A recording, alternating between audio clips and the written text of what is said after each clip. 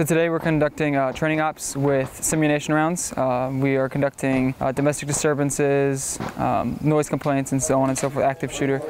What makes our shoot house a little bit different is that our military police and law enforcement Japanese security guards are actually carrying with them all of their levels of force, not just their weapons. The reason we did that is we're trying to make sure that these military police and law enforcement professionals are remembering to use all of their levels of force, to include verbal persuasion and unarmed self-defense.